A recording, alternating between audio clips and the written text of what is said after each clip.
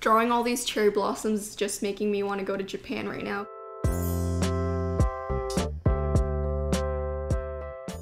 Hey everyone, it's Amanda. Welcome back to my channel. Today I'm going to be doing a doodle tutorial for the cherry blossom doodles that you guys saw me do a bunch in my February Plan With Me video. If you haven't watched that bullet journal setup video, I will link it above as well as in the description box below.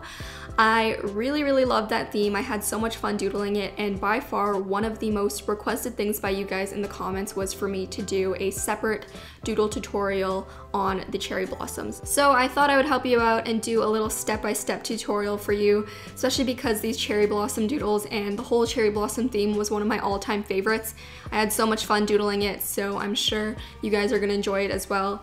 Plus, it's a lot easier than you would expect. So get your pencils and a piece of paper or your notebook. Let's get doodling.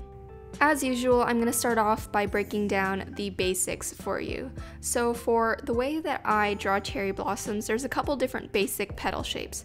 This first one we're gonna call number 1, and it's like a straight on angle. There's a little divot at the top. This second one, there's multiple divots at the top and it kind of spreads out a little bit more. And then number 3 is just a little teardrop shape. Number 4 is a bit more curved, similar to number 2. So when you put it all together and draw the basic standard cherry blossom, in an ideal world there would be 5 petals, and since I'm drawing it from the straight above standard angle, all of the petals are the number 1 shape, as you can see. And once you have all of your 5 petals, you can draw a bunch of lines spreading out from the center of the flower with some dots at the end. This will give it the cherry blossom look and kind of complete everything.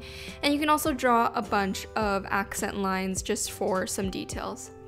However, even though this is like the ideal cherry blossom, at least in my style of drawing, I rarely ever actually end up drawing my cherry blossoms like this. This is mostly because it would take way too much time. The clips that you have been seeing and are still seeing are all in real time. I didn't speed it up at all. So as you can see, if I had to do this for every single cherry blossom, it would take forever, especially since typically when you're drawing cherry blossoms, you're going to be drawing multiple. So it's just not realistic to want to draw every single cherry blossom like this. So what ends up happening is that it looks a little bit more messy. There's lines overlapping. Not every single petal might have exactly 2 divots. And then I just draw a bunch of scribbles in the center. As you can see, it ends up being a lot faster. And even though it's not perfect, I find that when you put it all together, the imperfections make it look a little bit more realistic and add character to it. So next up, we are going to discuss changing the angle of your cherry blossoms. This is where the other petal shapes come into play. So everything is pretty much the same. You're still gonna have 5 petals for the flower, but what's different is that the side petals as well as the bottom petal are now in the number 2 and number 4 style. So they're a bit wider and spread out, as you can see, and there's a little bit more imperfections at the tips. And then what really makes it look like it's at an angle is when you add these additional lines on the bottom of the petals. You're gonna see me add it right here. These curved lines at the bottom and at the side makes it look like the petals are kind of lifting upwards, as you can see. So this is like a slightly tilted cherry blossom. The next one is a cherry blossom from a complete side angle. So again, we're still using number 2 and number 4 petal styles, except they're a little bit more layered and you're only gonna see 3 or 4 of the petals. You can add some petals in the back, as you can see I'm adding there as well as some detailed lines as usual.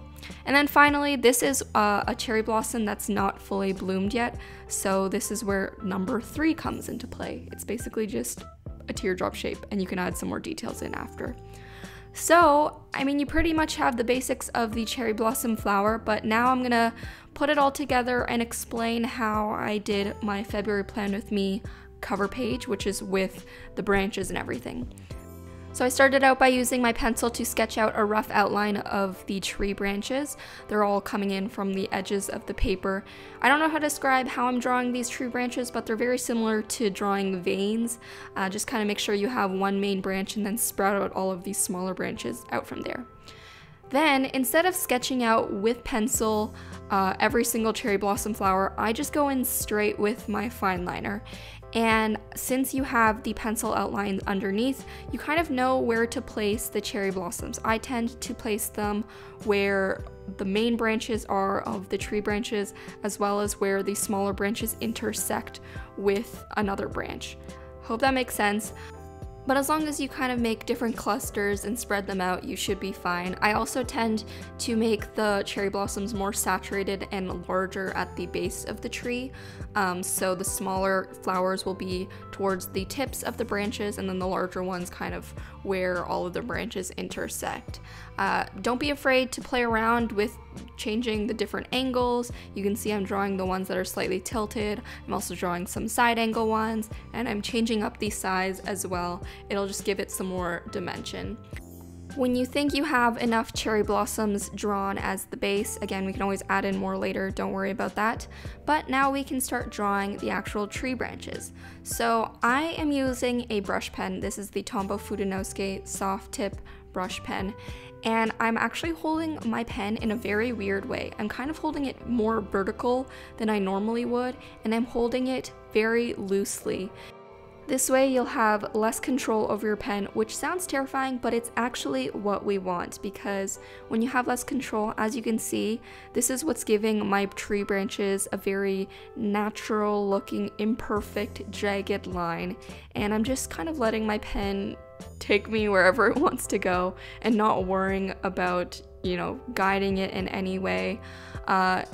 I feel like it looks a lot more realistic than if I were to use a pen and mimic drawing all of those jagged lines. So I highly recommend you try it out. You can experiment, but I have found that this is the best way to get your tree branches.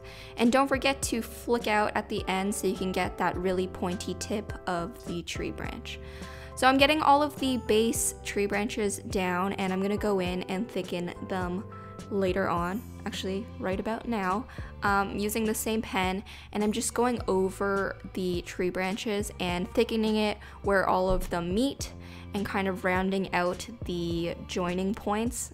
Again, this is very hard to describe, but it also might help for you to have a reference picture. I know I had a couple reference pictures of real life cherry blossom trees, and a lot of them get thicker towards the base branch and obviously towards the trunk. So I tried to mimic that.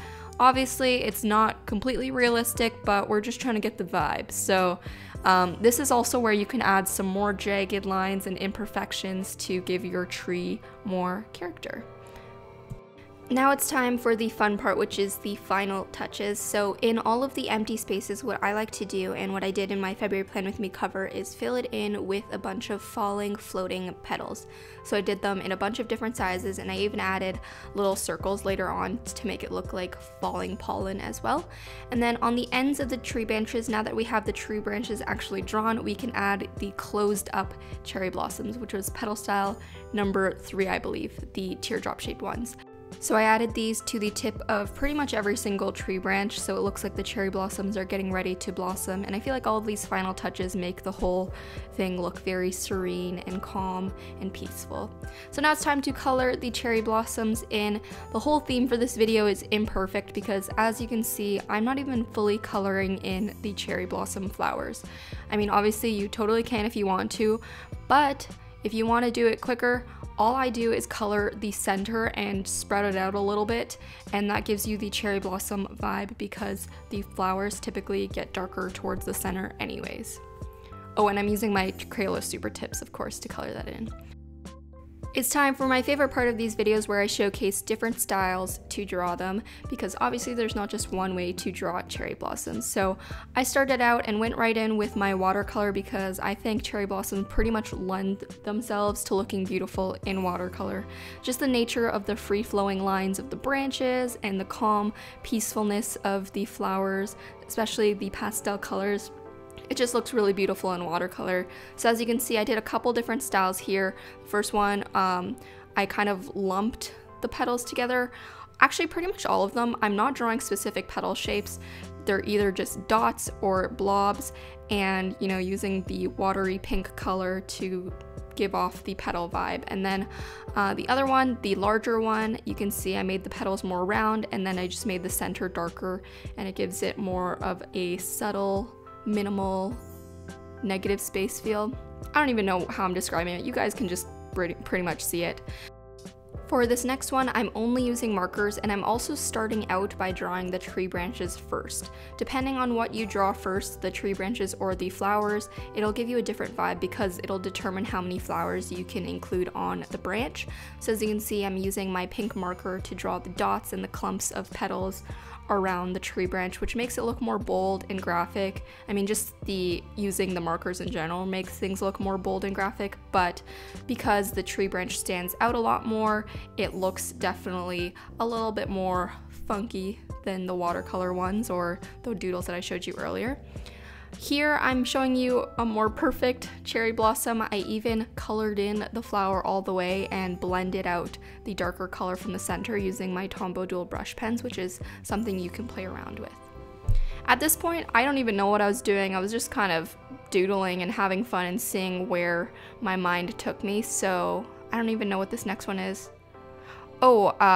I decided to do kind of a black and white one, and in order to make the branches look more branch-like, I added these little swirly candy cane lines on the branches, which added a bit more detail to it. For an abstracted version, I decided to see what it would look like if I drew different colored dots and circles around a tree branch, and I actually really like the way it looks. It looks very quirky and cute, I think, but still gives off the vibe of cherry blossoms. I experimented with using a pink fine liner instead of coloring it in with pink, and then I followed the contours of the petals and filled it in with these lines, these repeated lines. I mean, I'm not sure if it looks exactly like cherry blossoms, but I think it's still a cool effect. And then finally, I used a very thick fine liner, made the petals very perfect, and colored it in with one solid color to give it a vector clip art look. Alright everyone, so that was it for my cherry blossom doodle tutorial. I hope it answered some questions and helped you improve your cherry blossom doodling skills. If you recreate these cherry blossom doodles, whether it be in a bullet journal setup or just for fun, be sure to tag me on Instagram at AmandaRachLee. I love seeing your recreations, so you can go do that. And if you enjoyed this video and want to see more from me, you can hit that bell button down below so you never miss a new video. But I think that's pretty much it, so keep doodling and I will talk to you in the next video. Bye everyone!